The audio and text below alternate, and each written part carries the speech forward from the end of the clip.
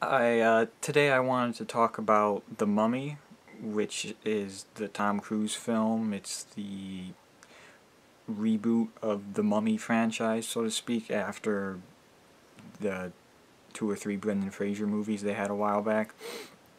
And this is also Universal's attempt to restart their whole big monster universe thing. They're calling it the Dark Universe. You know, they because they had something similar way back in the 1940s and the 1950s, where they would have Frankenstein and Dracula and the Wolfman and the Invisible Man and all those Universal monsters. They would meet up occasionally and whatnot. So I would say I was kind of looking forward to the Mummy. I really wanted to see what they were gonna do. Like, the Mummy itself isn't a character I was ever interested in, or a movie I was ever interested in that much, but I knew that they were doing this whole universe thing, and that this would lead to other characters that I was more interested in. I've always been more interested in Frankenstein, or Dr. Jekyll, Mr. Hyde, or Van Helsing. I always liked the League of Extraordinary Gentlemen type stuff that they did. I think they're making a. I think they're trying to make a TV show of that. Or, I don't know, but so I really watched The Mummy just to kind of see where they were going. Well, where they were gonna go with all this, because it is supposed to be their beginning of this whole franchise. But I think that that Dracula Untold movie they had with Luke Evans as Dracula, that was supposed to be their starting point, and then that didn't do good at all, so they decided to start over with Mummy. And I don't know if they tried to start it, if I don't know about I, Frankenstein with Aaron Eckhart. I don't know if that was their attempt too. It was also the Victor Frankenstein movie with James McAvoy, but I don't think that was actually Universal that did that one. So with the Mummy now, they want to start. They want to start this up. They want to see where they can go. And I'll say about the Mummy, I don't think it was as bad as some people might be saying. It definitely doesn't bring anything new or exciting to the table. I mean, I think the biggest fault of the movie almost is that it's kind of trying to be like the Brendan Fraser movies instead of maybe doing its own thing and going forward from there. Although the Book of the Dead is in this movie too, so it's still kind of, apparently it is canon with the other Mummy movies, which I don't know how that'll ever connect, because those take place in the 1920s, I think, the Brendan Fraser ones. But Brendan Fraser could do with a good with another big movie role. I feel like he needs that now. But it's kind of tough to say, but I don't think it was that bad as people were saying. Yeah, Tom Cruise was okay in it, I guess. I really liked Jake Johnson's stuff and what they did with his character. I thought it was interesting. But then they kind of went back on that towards the end, kind of reverted backwards without spoiling too much, which it's been out. I think it might actually be out of theaters now, but they kind of reverted back on what they do to his character. I thought maybe that could have been interesting going forward with his character in future movies, if he was that. And really, all this movie did was leave me with more questions about what they do in the future of this universe that they're building, if they do continue, which I really hope that they do continue making these movies, because I really want to see more of this. Like I said, the Mummy isn't the character that I'm looking forward to seeing. You know, I'm looking forward to seeing these other characters, and we did get to see a little of Dr. Jekyll and Mr. Hyde, which I thought was very well done, opposed to doing the whole, you know, CGI monster thing like they did in the League of Extraordinary Gentlemen starring Sean Connery, where Mr. Hyde was just a big monster. Which I guess you'd say that it worked for that movie. But I think what they did with Russell Crowe and Dr. Jekyll and this worked. But I'm really just interested in everything going forward, because you assume that these characters connect somehow. You know, like the characters of Dracula and Frankenstein and the Bride of Frankenstein and Invisible Man, the Mummy, Wolfman, all these characters they want to do. How are they connecting together? Because you imagine it's always, you know, some type of Avengers scenario, because that's what everyone wants to do now. They want to build this Avengers-esque thing and have all these people come together. But do they come together to...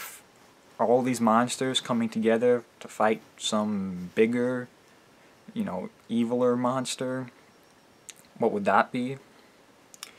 Or are the monsters coming together to do bad things, and then it'll be like humans trying to stop the band of evil monsters? Because we did also meet the S.H.I.E.L.D.-esque thing that they had. I don't remember what it was called. It starts with a P, but Russell Crowe's running it. You know, Dr. Jekyll, I mean. You know, how that'll play into, but then, I don't know.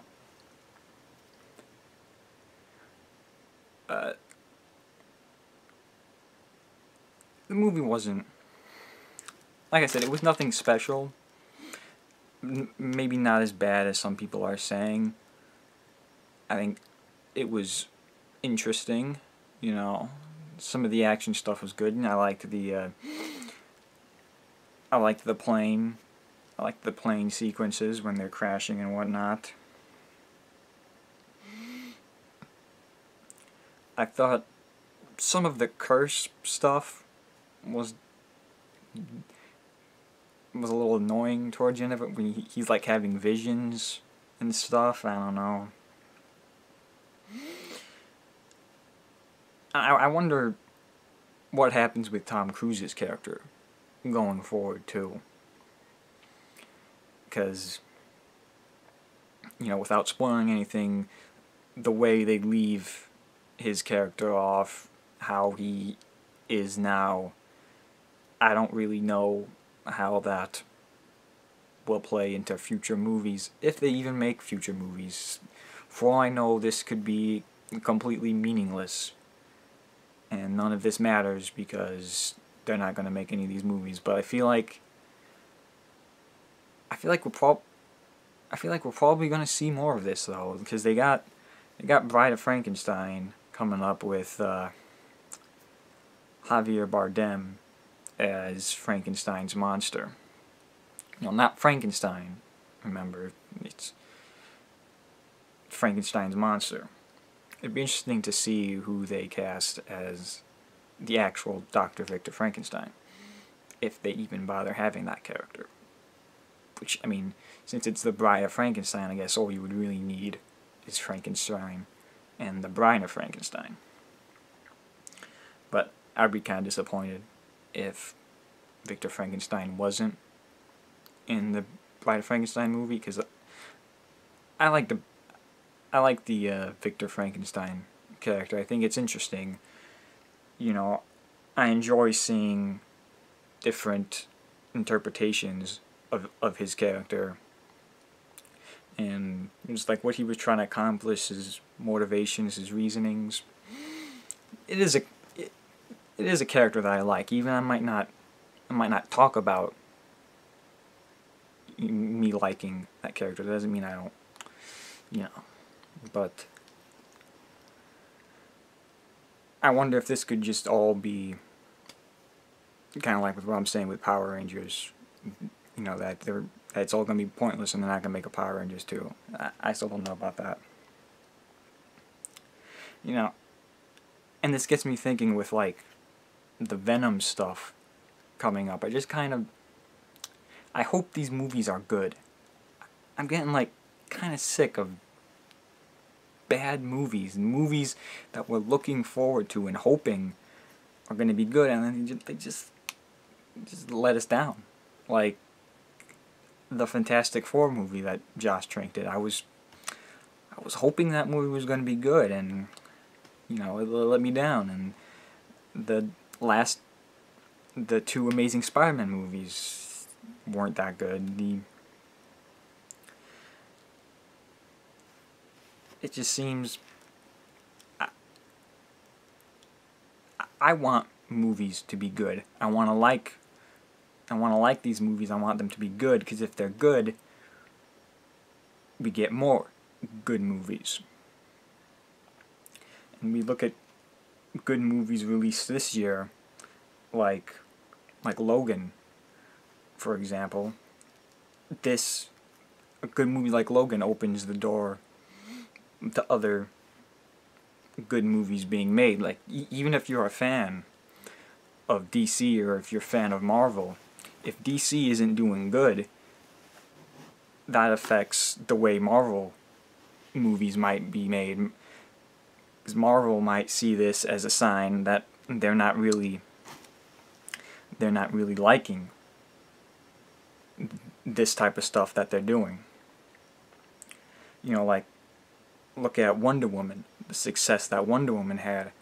That helps out the new Captain Marvel movie very much, even though they're not connected.